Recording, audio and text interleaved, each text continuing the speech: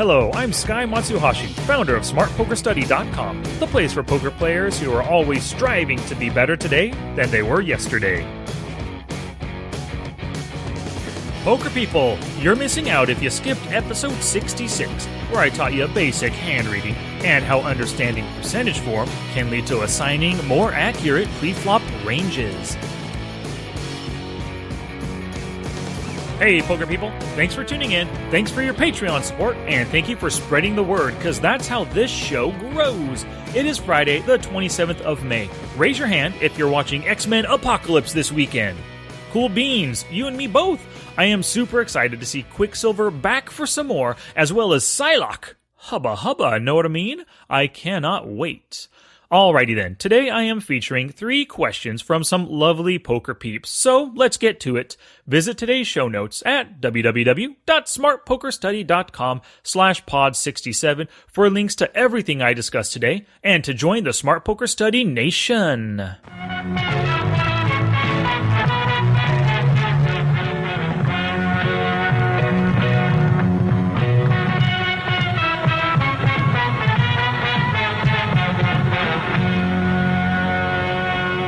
So this email comes to us from Dave, a self-professed donk. I swear, I didn't call him a donk, he did it to himself. Here it is. Sky, I am a donk. See? Where do I begin with my studies? I have many of the old school books, Sklansky, Caro, Brunson, Malmuth, but so much has changed. I love your podcasts, but some of the concepts, especially the math, is over my head. I am going to purchase the Ed Miller book, The Course. You have done a great job presenting it. Please help! From Dave. All right, well, thanks for the compliment and the question, Dave. The very first place to start is to understand what hands are profitable to play from each position and to create your own ranges that you follow as you play. You mentioned that you're going to get Ed Miller's book, The Course, and I'm so happy to hear that. It is an incredible course. In the very first chapter, he discusses the considerations he puts into creating his own hand ranges and how they increase in size as the position gets later. And please, for everyone listening, go back to podcast number 22 and listen to me discussing this chapter. You know, I would recommend following Ed Miller's recommendations exactly. Follow it to the T for a few weeks. If you've never thought about hand ranges before, then strictly following his really, what I would consider well thought out ranges. Following those ranges will save you brain space as you play. You're so better off in the beginning, not wasting any time and, your brain capacity, your brain space. Don't waste any of it with every hand dealt while you answer a question like, should I play this ace-6 offsuit here? What about this 10-8 offsuit? What about this king-4 suited? Once you get used to the ranges that he gives you, you can start to add or subtract hands that you feel comfortable or uncomfortable playing. So the next thing you should do, Dave, is get a program like Equilab from PokerStrategy.com or Flopzilla. And Flopzilla, of course, costs a little bit of money, but it's worth every single penny. And next week, I'll really hit Flopzilla hard in episode number 68. But these programs allow you to calculate equities of hands and ranges, and can give you insight into the strengths and weaknesses associated with the hands that you choose to play. If you don't really understand how weak ace-10 off is compared to ace-10 suited, then you're in for a real treat here, And Flopzilla is especially good for hand-reading opponents when you eventually get to working on that skill as well. So I really recommend you start to work with some of these poker softwares that help you estimate or, help you learn about equities. So for your question about poker math, the most important math to remember, and you can actually use this in just about every hand played, is the break-even equation. And that is the break-even point equals the bet, or the call, divided by the total pot with the bet or call included. So here's a question for you.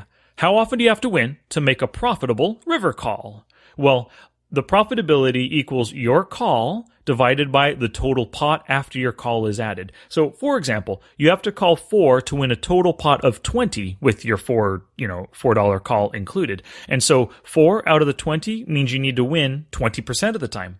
So another question is, how often does your 3-bet bluff have to work? Well, once again, it's bet divided by total pot. So for example, you bet 5 to win a total pot of 15 with your bet added to it, and so that's 33% of the time. And another question, how often does your draw have to hit in order to make a profitable call? Well, once again, it's call divided by the total pot. So for example, you have to call $3 to win a total pot of $10 with your $3 call included. And so, of course, that's 30%, 3 divided by the 10.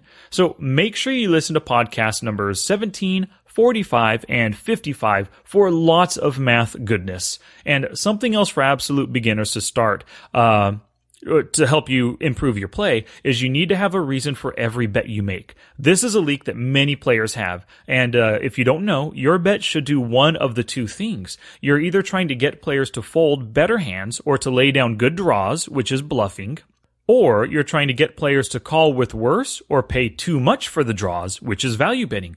Once you start to think this way, your bets will be more successful as you'll automatically consider how strong your opponent's hand likely is. Listen to podcast number 49 for more on this leak of betting with no reason. Alrighty, party on, Dave.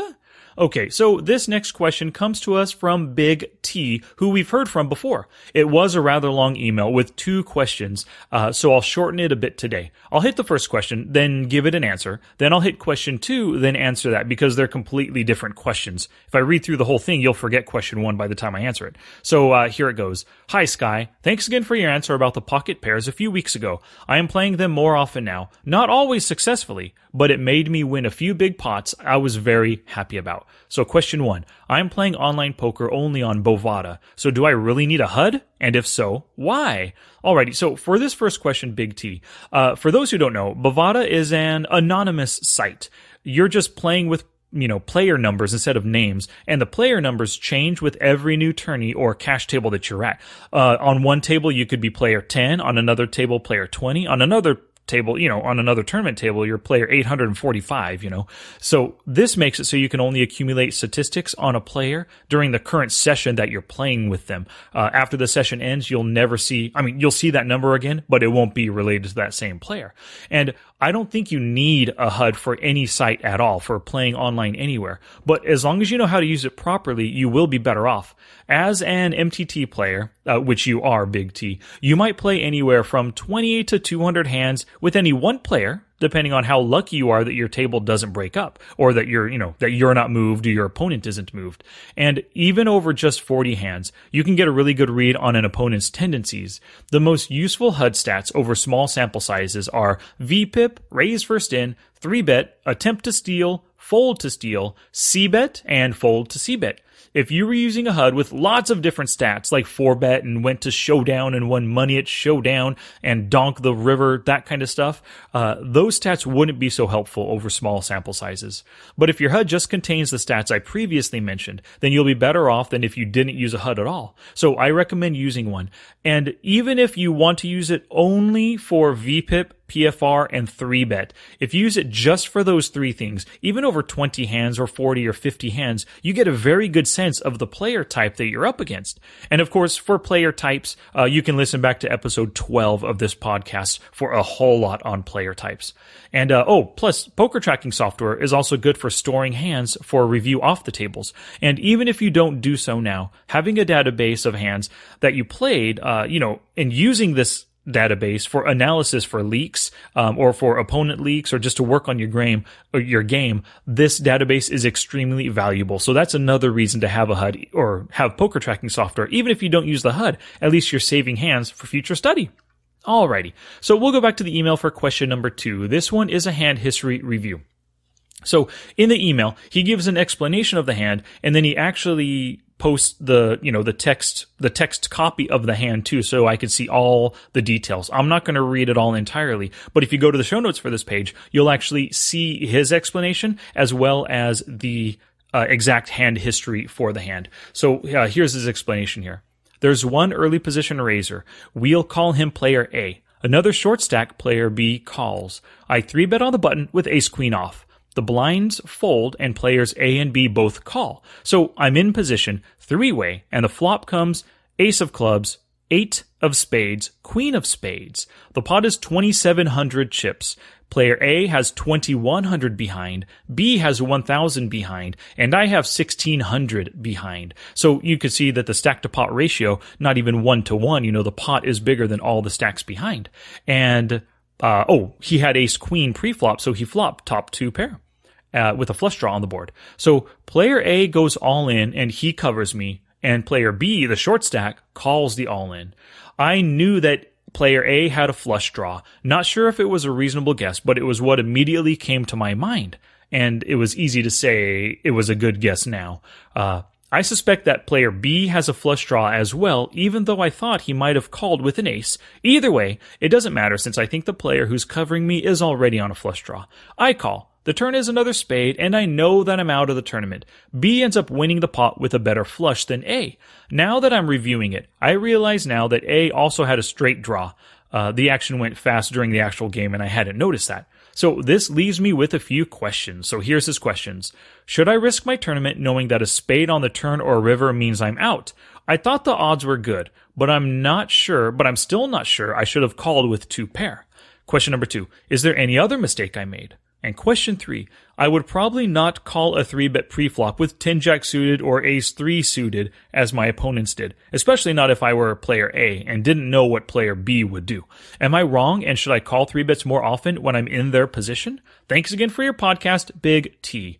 Alrighty, Big T. So for question 1, you had asked, should I risk my tournament life knowing that a spade on the river means I'm out? Well, for one thing, a spade on the river on the turn or river doesn't necessarily mean you're out if you happen to boat up along the way on the turn or river. So even if they do hit a spade for the flush, you still have some outs there.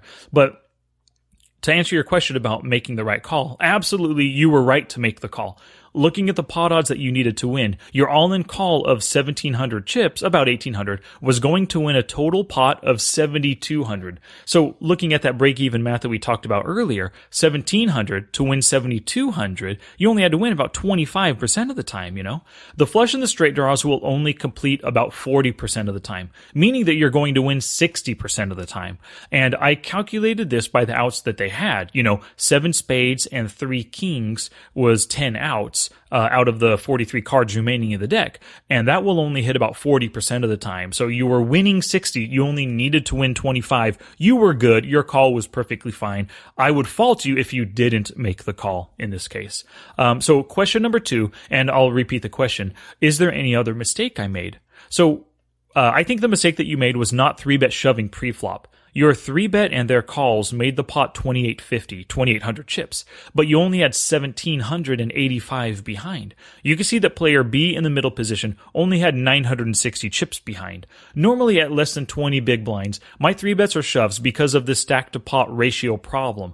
On the flop, you had less than a pot size bet in your stack. You would have been better off 3-bet shoving pre-flop. Most likely, they both would have folded and you would have still been in the tournament, or they would have called and you had ace queen, and that dominates the ace 3 suited, as well as it has a very good equity versus the jack 10 suited, So your third question was, I would probably not call a 3-bet pre-flop with 10-jack suited or ace 3 suited. Am I wrong, and should I call 3-bets more often when I'm in their position? So I think that they made decently profitable calls pre-flop because of your sizing. You only made it about 2.5x or so. If you would have made it 3x, their calls would have been much less profitable. In general, their plays here are losing plays because they're calling out a position. Player A called with player B still to act, and they both called with really marginal kind of hands. Jack 10 suited and ace 3 suited don't play too well out of position versus a 3-bet. Now, the under-the-gun player, A, he could call and shove any flop, making for an often profitable stop-and-go play. But other than that, they should both fold to your 3-bet due to stack sizes and the weakness of their hands. They aren't getting good implied odds to continue. So, alrighty, thanks again for those questions, Big T. And it's time for a Patreon plug. If you support me on Patreon, you can get some exclusive poker strategy content that I won't deliver anywhere else. There are different levels of support, and with each level comes different rewards. You can get over-the-top podcast shoutouts, early release podcasts, extra patron-only podcasts and videos, copies of my future ebooks, and more just for supporting me with a small monthly contribution. There are also some crazy goals that I've set. Help me hit these monthly goals and you'll hear more strategy content in the form of more questions answered, longer podcasts, or even more frequently scheduled podcasts. Who knows, with your help, I might be podcasting 5 full days every week. And remember, supporting me on Patreon could lead to you having a free roll 1 or 2% of my Colossus winnings coming up next weekend. The first place prize is guaranteed at $1 million, so you could be looking at $10K or even $20K just for a small part of your bankroll supporting me every month. Please visit patreon.com/smartpokerstudy for more details.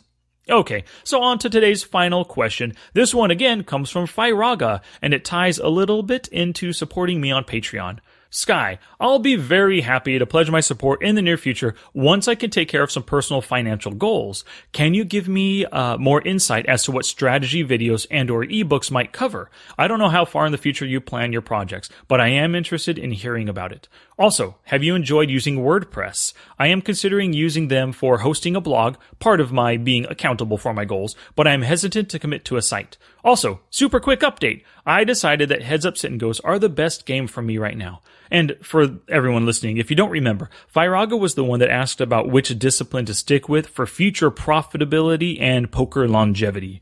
And Heads Up Sit and Goes combine my desire. Oh, he continues with Heads Up Sit and Goes combine my desire to learn cash game concepts. All decisions are based on chip EV, not ICM, and hand reading with my knowledge of push fold poker and turbo hyper turbo experience. Early results are favorable, but too early to get excited. Thank you very much for your last email. Best regards, Firaga. Well, thank you very much, Firaga. For my first ebook, it will be a book related to studying poker and will cover all of the techniques that I use to get the most out of my time studying.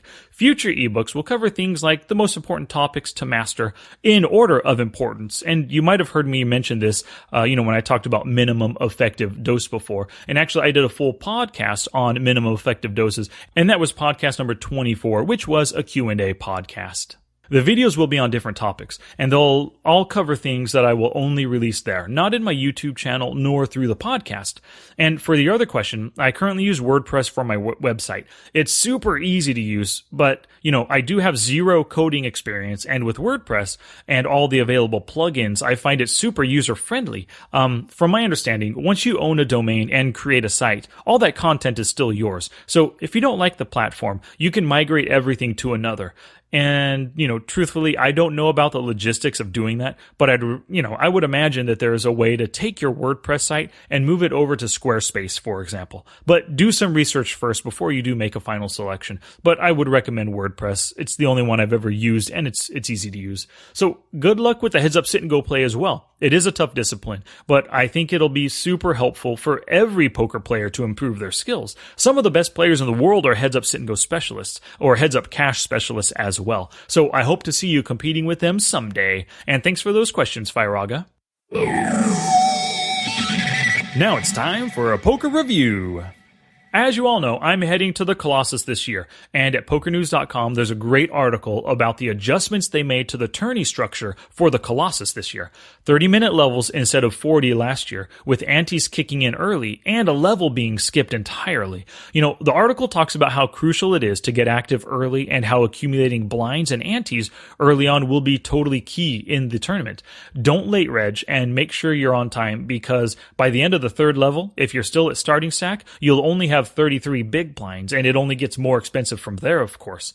If you're heading to the Colossus, I suggest you check out the article. I link to it within the show notes. And Poker News is also putting out lots more articles for those traveling to the WSOP this year. And those articles have lots of good tips on how to make the most out of your trip. Just visit PokerNews.com for the strategy articles, and I also link to them within the show notes.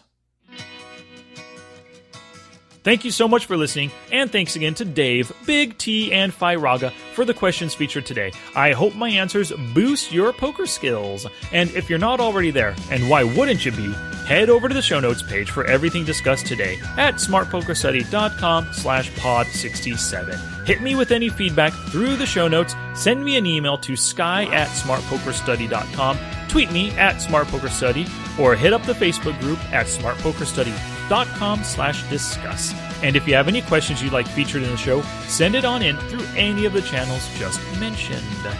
And hey, don't forget about my Colossus free roll for listeners. Sign up for the newsletter or support me on Patreon for your chance at a free 1% or 2% of my Colossus winnings. First prize is guaranteed to be $1 million bones, so that could be a free 10K or 20K for you. Alrighty, poker people, be sure to come back for Tuesday's podcast, where I continue the Hand Reading Lab series and dive into the benefits of Flopzilla, how it helps in hand reading, and the many other uses of the software. Of course, word of mouth is the best advertising, and I thank you for sharing this show with other poker people. It only grows with your help, so I'm asking you to share it with someone who will get value from it just as you do. Send them to the show notes page to get them started on all that this podcast has to offer. And don't forget to visit patreon.com/smartpokerstudy to support the show and collect some nice monthly rewards.